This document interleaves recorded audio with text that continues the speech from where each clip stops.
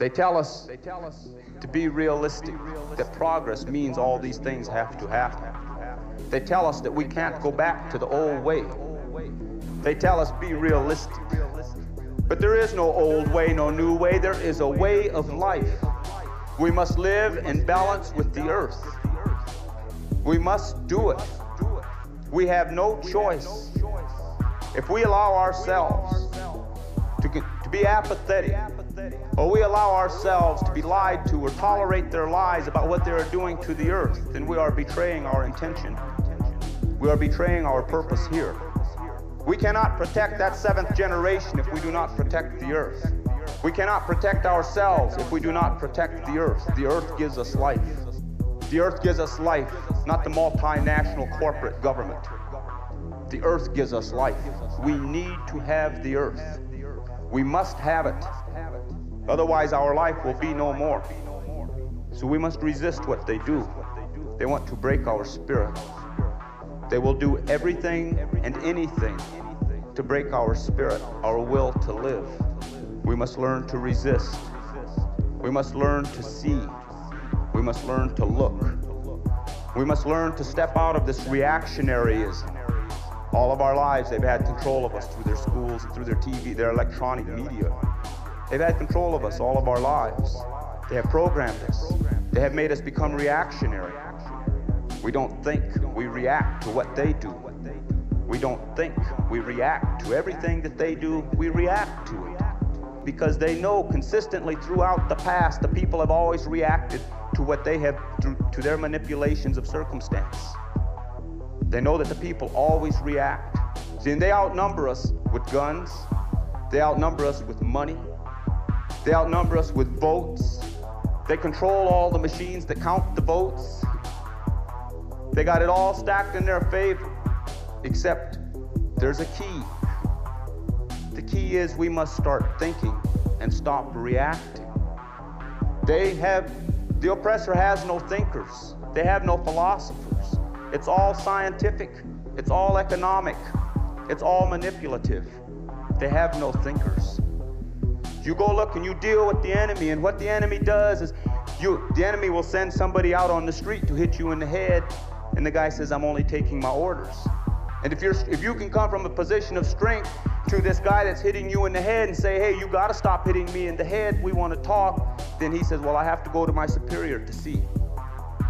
They have no thinkers either. If we will start to think and we will learn to see what reality really is, we will outnumber them through the thinking process. We will take our minds away from them, because through their manipulation of our mind, they control our spirit. And they know this is true. They tell us, see, they want us to believe that we are powerless. They want us to believe that we are becoming overwhelmed, that they can overwhelm us. You see, but they are paranoid. They are more paranoid than any of us are, no matter what happens to us. Because, see, they have to put people in here to come and listen to what we're saying so they can go back and tell. So they're afraid. They're afraid because they know we're talking about reality. Now, why are they afraid? They are afraid because they know that they are dealing with the illusions of power, which are based on the realities of violence and brutality. They're afraid. See, they don't want people to think. They don't want people to be talking, and they don't want people to think about what they talk about. Because they know. They've known it all along that they built their whole thing on illusions. And because they have drawn us into giving this illusionary world all this power, they have taken our power away from us. Because we believe in the illusions. It's going to be real hard for us to get our way back. We have to deal with the economics. We have to deal with the politics. We have to deal with the whole nuclear madness. But we're going to have to purify and cleanse our spirit a little bit, our resistance. Movements. We have to think real seriously about movements. See, movements make up a resistance. We have to be very careful as how we organize. You think that this energy crisis and you think that this economic inflation thing, you think it's an accident? You think it just happened? Well, we're becoming more liberal because they were becoming more affluent. And because they were becoming more affluent, they were starting to say, well, equal rights for the blacks. The young people were starting to say, well, it doesn't matter what you look like. We all have a worth. And then that led up to where everybody started saying the war is wrong. The other side, they saw that all of these conclusions were based on a level of affluency that was reaching the average American, and the average American was becoming more liberalistic in their thinking because they were getting this affluency. So they're getting even. They've had a redistribution of the wealth. They did it through energy, through oil, to make the people more poor. They did it. They had a redistribution of the wealth, and the price of gasoline and bread went up 100%. See, but by the time that they got the prices raised by 100%, it was too late. It's not an accident.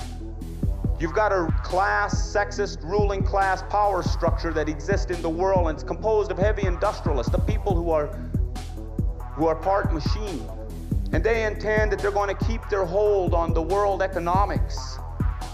We live in a machine world, an industrialized world. And you watch where the nuclear bombs are going. They're going to places like Africa and the Middle East. And they're going to give some of these people some bombs in the hopes, and they'll even have some of these people drop one of these atom bombs on each other one of these days. See, they can afford to hand the bombs out there because these nations have no capability of delivering the bomb back to where it came from, be it the Soviet Union or America.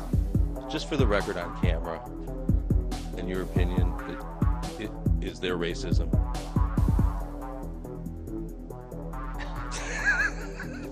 Well, I mean, you know.